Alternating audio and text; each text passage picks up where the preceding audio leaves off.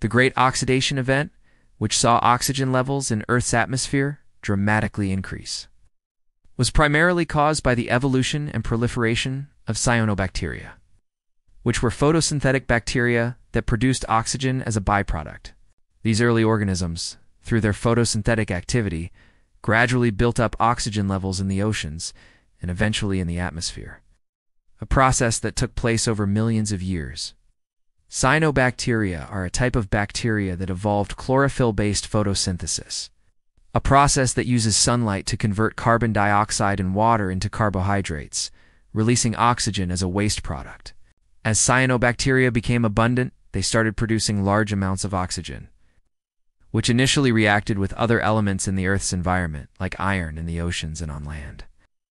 Over time, the rate of oxygen production by cyanobacteria outpaced the ability of the Earth's systems to absorb it, leading to a significant increase in atmospheric oxygen levels. The rise of oxygen in the atmosphere was a cataclysmic event for many anaerobic organisms that were dominant in the early Earth's environment. The high levels of oxygen were toxic to them, leading to a major extinction event and paving the way for the evolution of oxygen-dependent life forms, and eventually humans.